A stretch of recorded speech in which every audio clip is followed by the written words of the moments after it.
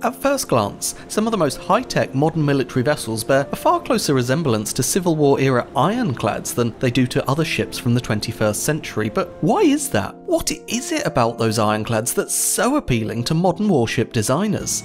The word ironclad is actually quite a loose term encompassing all sorts of different ship designs, all of which follow the basic principle of being clad in iron. Some, such as the HMS Warrior, look almost identical to the sail-powered frigates that preceded them, while others, such as the CSS Virginia, are a completely different design that would have been far more groundbreaking in their day. The Virginia started life as the Merrimac, which was burned and sunk by Federalists in 1861 to stop her falling into Confederate hands. The wreck was later salvaged, however, and it was found that the lower hull and machinery were broadly undamaged. She was then taken to dry dock and refitted as a casemate ironclad. Essentially, the underwater portions of the hull were the same as other vessels, but the top parts were armoured with iron and shaped to deflect cannon fire. You could still carry plenty of armaments inside the protected hull and fire them out of small gun ports. By keeping the ports small, you restricted the vulnerable openings for other vessels to be able to fire through. You could even retract the guns and cover the openings, creating a virtually impenetrable iron superstructure. Naval power, after all, is all about design and tactics, perfectly demonstrated by this video's sponsor, War Thunder. War Thunder is a free multiplayer game about confrontations between a range of naval vessels, ground vehicles and aircraft. Different vehicles participate in a single session, meaning that players can drive an armoured vehicle to gain control on the ground, with aircraft providing support from the skies above. Of course, my favourite are the ocean maps where naval vessels come into play. They've recently added warships of the French fleet as part of a new Sky Guardians update, along with the Yak 141 vertical takeoff fighter, the Panzer 1S Spag and the legendary Little Bird helicopter. The visuals were also upgraded, so you now see spectacular effects when naval vessels are torn apart, and similar attention to detail on ground vehicles and aircraft too, making those fights even more realistic. The Pyrenees, a new picturesque location for aircraft fights, was introduced along with winter variants of several maps for ground battles. There's always something new in War Thunder, so if you stop playing in the past, you might be interested in discovering these new features. Download War Thunder for free from the link in the description. New players and those who haven't entered War Thunder for 6 months or more will receive 500,000 Silver Lions, a week of renting legendary German ground vehicles, 3 premium vehicles as a gift forever, XP boosters, a week of premium account and other bonuses. Hurry up and get all these from the link in the description. The season of German gifts will soon come to an end. Anyway, back to the US Civil War, where we were discussing how the CSS Virginia was protected by a virtually impenetrable iron superstructure. Think about it. If you fire a cannonball at a flat ship's hull, it can transfer pretty much all of its energy into penetrating the hull. But if you angle the hull instead, a cannonball will tend to deflect off and keep going, using its energy to continue its flight. Notice how there are no flat surfaces, so any cannons fired from nearby vessels will tend to do far less damage.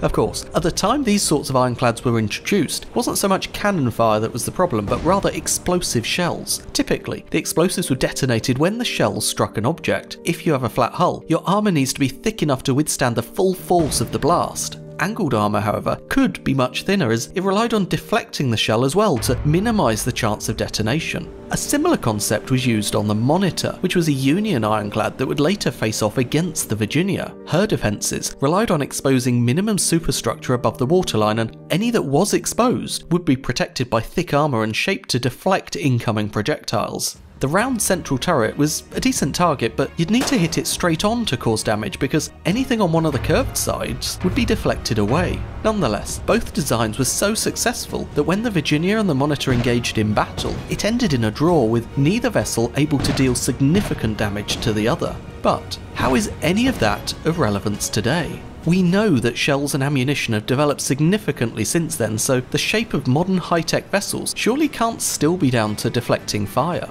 Well, in a way it is, but it's no longer about deflecting projectiles, it's all about deflecting radar. If you can deflect radar, you can make your warship look smaller and make it much harder for your enemies to track you. Radar works by sending out an electromagnetic pulse which bounces off objects and returns to its receiver. By timing the length of time between transmission and reception, you can work out a distance to an object along a bearing line. as the scanner rotates, you can combine all these echoes to paint a full picture of everything around you. For most vessels, you want to be seen. If other ships know where you are, then they're far less likely to run into you. Big ships usually have no issues as there are so many surfaces that a pulse can bounce off, so you can be pretty sure other ships will see you. Small craft have a bit of a harder time, however, so they will carry something called a radar reflector. It's just an interlocking metal shape that creates a cat's eye effect to reflect electromagnetic radiation back the way it's come. To get an idea of how well another vessel will reflect radar, we usually consider 5 different properties. Shape. So things like a radar reflector are an ideal shape, but similar shapes along your hull can act the same way. Think about containers on deck, cruise ship balconies, and things like that. You're also considering things like spheres and curved surfaces. They will always have a small portion that reflects the pulse back, so that's a good thing. Aspect, particularly along the side of the hull, is the hull angle to return the pulse to the sender. It's completely dependent on the sender's location, of course, but it is an important factor when considering visibility on radar.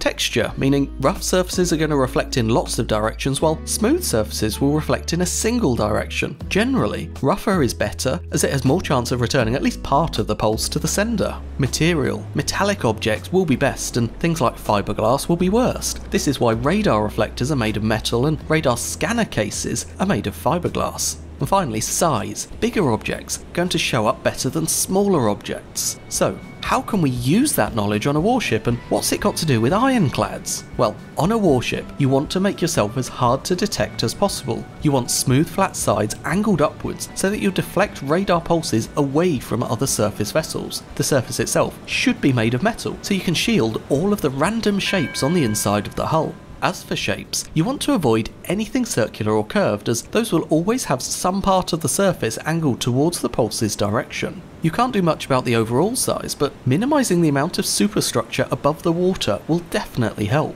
Although nowadays we take these steps to reduce visibility on radar, those same characteristics were used back in the American Civil War to reduce the impact from close-quarter projectiles. It's not that modern ships have copied the design, it's just that coincidentally, the same design is just as useful against modern electronic systems as it was against 19th century projectiles. As always, if you've enjoyed this video and would like to hear more about it, the link to the director's commentary is down in the description. Otherwise, I'd just like to extend a huge thanks to the entire community. Your continuing support is what keeps this channel going.